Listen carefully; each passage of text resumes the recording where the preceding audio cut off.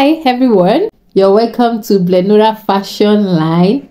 I am Blessing Banjo. Thank you so much for tuning in, and I want to say thank you to everyone that has subscribed to my YouTube channel. Thank you. And in case you're watching me for the first time, or you've been watching my videos and you are yet to subscribe to this YouTube channel, please subscribe to this YouTube channel for wholesome, amazing content relating to fashion, sewing tutorials, and DIY. In today's tutorial, I'm going to be teaching you how to draft a basic skirt block. How to draft a basic skirt block. And have been able to draw a rectangular box, as I always say. So this is a rectangular box, and it is remember, as I always say in my tutorials, whenever you are creating a block, you know, we have the horizontal and we have the vertical, and the horizontal measurement relates to the circumference, like waist and hip, while the vertical has to do with the length, like skirt length. So let's go to the measurement. Waist 29, hip 38, skirt length 24, knee line 21, nipple to nipple 8, and hip line 8. So these are the 6 measurements we'll be making use of in this tutorial. So let's begin. Remember the hip line. Hip line, you can also call it waist to hip, is 8 inches. So this is the diagram. This is the rectangular box. This is the rectangular box, and it is the circumference against the length, the horizontal against the vertical, the rectangular box, and the circumference in this. Checking these measurements now, the circumference majorly had the waist and hip measurement, and you choose the highest, which is 38. You divide it by 2. We have 19. You have 2 inches. We have 21. So I have 21 here. I have 21, and then the length. The highest measurement here you can see for the length, we have skirt length, we have knee line, we have hip line is 24. So we are using 24 inches. So, and that is what we have here, 24. So the next thing is, let's impute our measurement. So we have 21 by 24, and I divided it into 2. We have 10.5 on both sides. So marking our measurements now, we have the hip line, which is 8 inch. Now after marking the hip line, the next thing is you mark your knee line. Even though you've taken the knee line measurement on your client, you don't mark your knee line. Please don't do that. So this is my knee line now. I will go 3 inches. I will reduce 3 inches from my knee line. I have 18 inch. So I'll reduce 3 inch. I will reduce 3 inch from my knee line. So that's 21 minus 3. So although there's always a, in fashion designing we have a constant. Most times for an average height you can use 18 inch for this 18. But for a very tall person, you can use 19. You can even go 17 inch, or it depends on the fitting you want. So here I'll be using 18. I'll minus 3 from my knee line. So I would advise you take your knee line on your client. Have the waistline, the hip line, the knee line, and then the hem line. Remember, this is 24. This paper is 24. So after doing this, the next thing is to begin to impute to choose which one is the front and back. So I'll be going with this side as the back, and this will be the front. When we were drafting the basic body block, remember we tightened this area. Remember we tightened the back by 0.5 inch, this place. We tightened here by 0.5 inch. So we will also do that on the skirt block. So you tighten by 0.5 inch here, and then you take your curve and then you connect back to the hip line. Connect back to the hip line. You can see.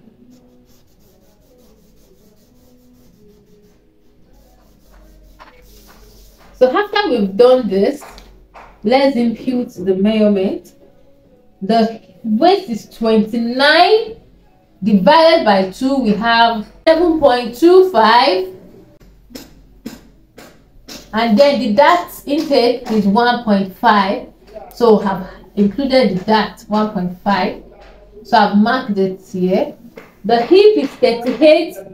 38 divided by 4 is 9.5.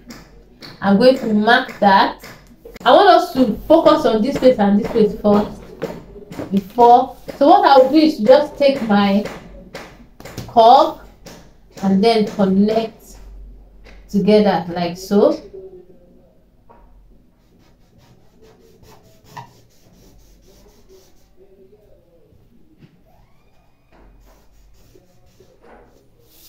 So let's do the same for the front.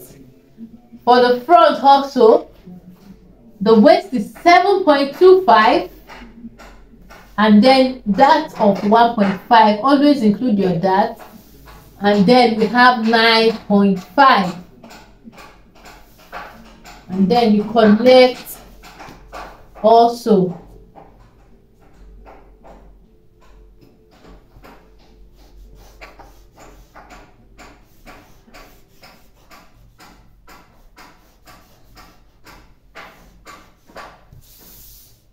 Yes, and then the next thing now is to let's include the dart before we now come down here. For the dart, the nipple to nipple is 8, so we have 8 divided by 2, that's 4.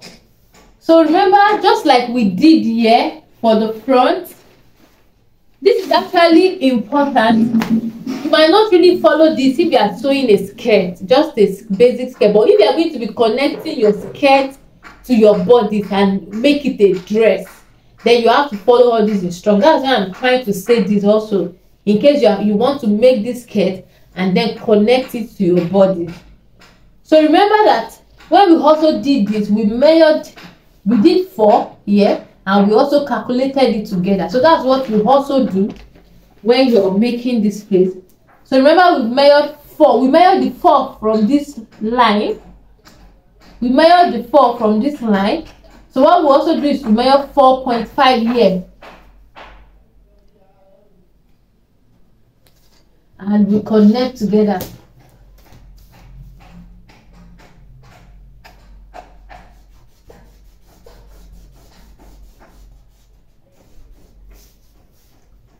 Then we come to the front. The front is 4. The nipple to nipple also, and then we have 4. Then we connect.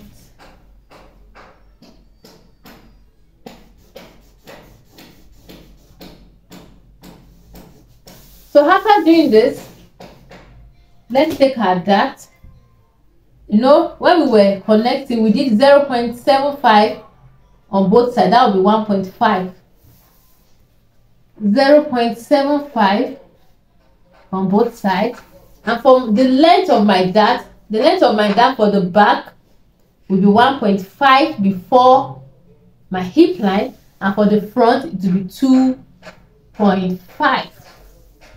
So what I will do is to just connect them.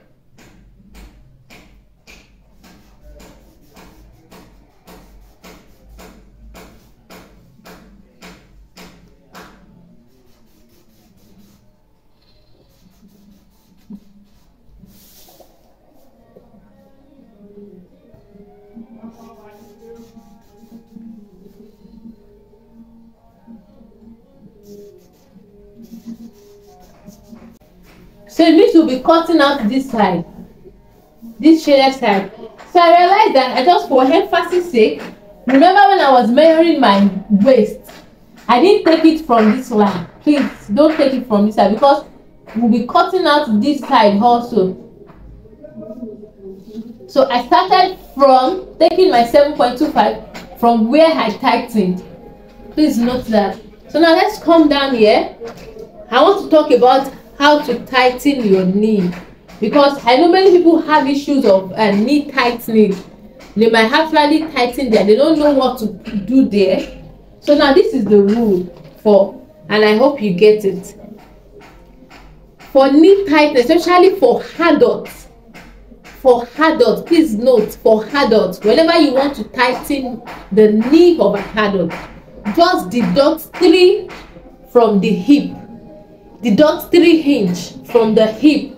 Let's say the adult hip is 38 and you want to tighten the knee, you deduct 3 from the hip, that is 35. So it means when you want to put your knee line measurement, you do 35. You do 33 inch is okay for adults. It won't be too tight. You know, adults like things that are very comfortable, so it won't be too tight. It won't be too tight. They'll be able to walk freely when you do 3. But for someone who does not mind, you can do 4. Like now, the dress you can see on the screen, I did 4.5. The dress you can see on the screen right now that I made, I did 4. And it was very tight. It was really tight, 4.5. So that's what I'm saying for a teenager or a youth that does not mind, that wants fitness at the knee line. If you want fitness at the knee line, don't do 4 inch. Anything from 4 inch is fine. So it means you deduct 4 inch from your hip measurement, that is 34. So when you deduct 4 inch from your hip measurement, that's 34. So it means you're taking 34. Yeah, I hope we understand what I am saying. So for this measurement, I think this person I'm actually drafting for is a youth, not a big adult. Let me use the word big adult. So I'll be deducting 4. And remember, if you're deducting 4, that's like you're taking 1 inch. 1 inch. Do you get? Remember, here we did 9.5, so it means here we'll be doing 8.5. I hope you understand. It means here we'll be doing 8.5. 8.5 times 4 is 34. So it means here also. So let's do for the front. So if you are doing 3 inch for an adult, let's say you are taking 3 inch from the hip measurement, that will be 35. So that will be 0.75. You deduct 0.75 from whatever you have here. It's as easy as that. So let's say 4, that's 1 inch. So since I have 9.5 here, means I will have 8.5 here at the knee line. I will also have 8.5 here at the hem line. I will mark it. So what I'll do is this for the front. Please, this is very important for good fitness. I promise you. Just do this and thank me later.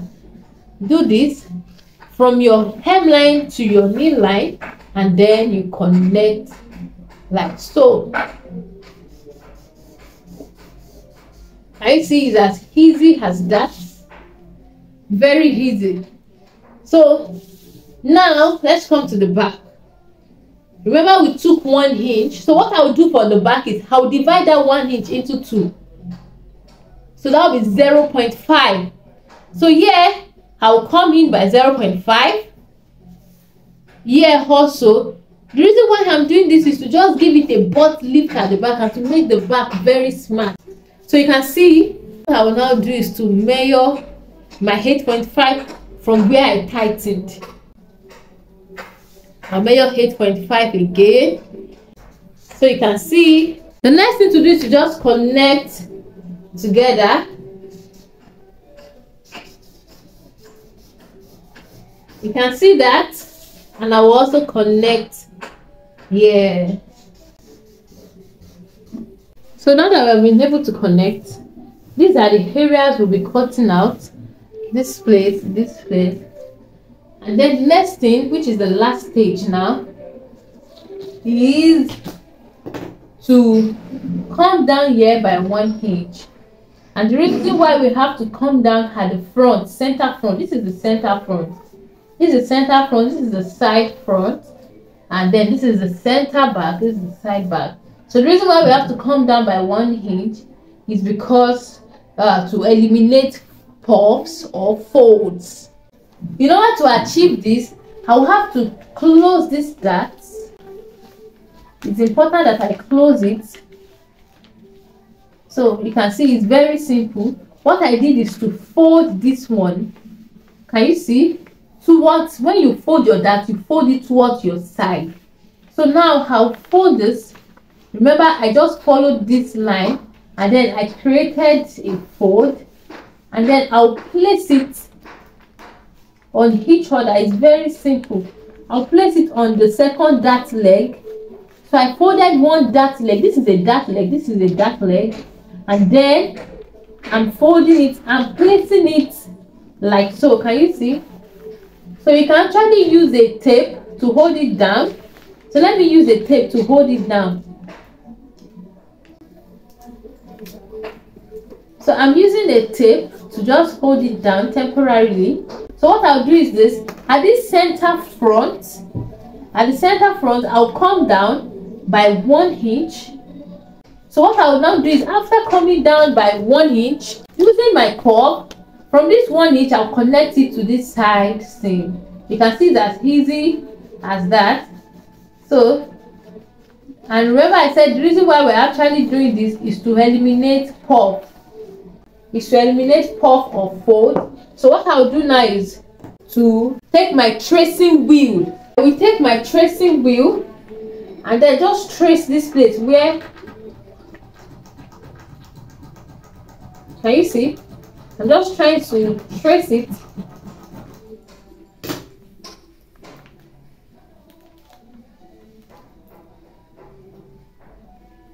So you might not be able to see what I did, but let me draw it out. Now, following what I traced, I can see it, but I'm so sure you won't be able to see it. So tracing it now, this is what we have. If you see that, this is what I have. You won't be able to see it, but I actually noticed it.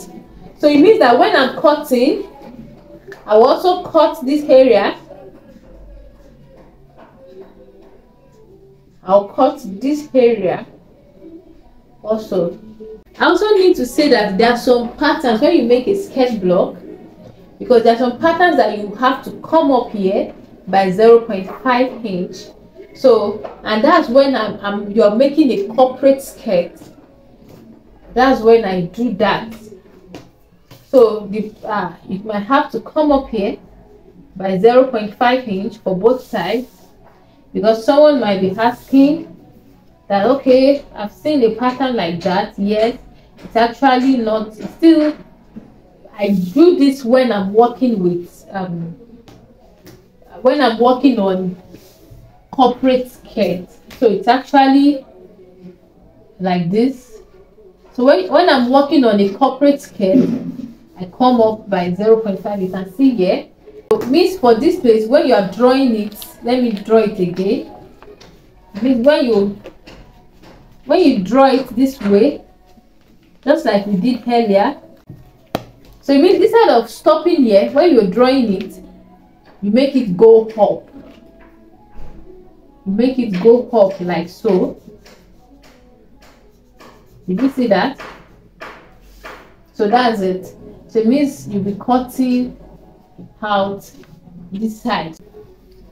So I hope you got that. You can see that it's as simple as PVC. So I want to say thank you so much for watching. In case you have any question, kindly send me questions in the comment section and I will respond ASAP. I'll respond ASAP. Don't forget to share this video with your friends. Let them know about this channel, Blenura Fashion Line. And please, I will appreciate it if you like this video. Please, there's a like button, just like it. Thank you for liking. Thank you for subscribing. You can follow me. I have a Facebook group, Blenura Fashion Line, where I share awesome tips, fashion tips. You will love it there. It's a Facebook group where you can get help and order good stuff. I will see you in the next one. I remain Blessing Banjo. Thank you for watching. See you in the next tutorial. Bye.